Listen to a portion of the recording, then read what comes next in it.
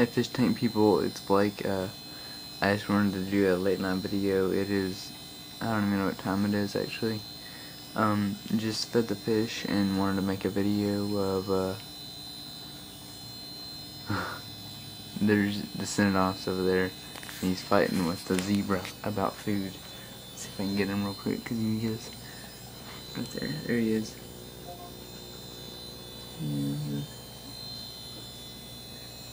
Right there. There's my send-offs.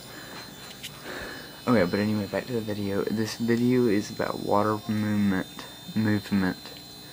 and how it contributes to less algae.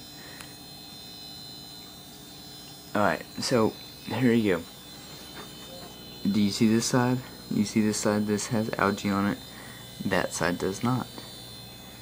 And this side has algae on it, tons of it. This side has no algae at all, except it down there barely at the bottom. The reason is that, if you look up there, the filter, it's got water movement at the top, which blocks some rays, and there's less light getting down to that than over here where there's no water movement at all.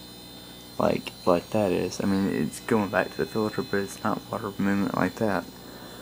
And so I just want to let you guys know, if you don't want algae on your rocks or on your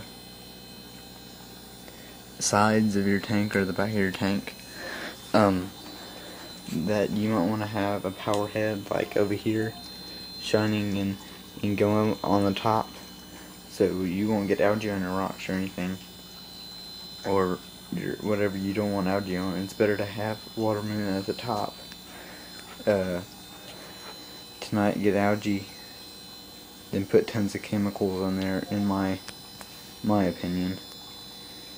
So I just wanted to make that video. I'm going to do another video on cichlids and algae in just a second. See you guys.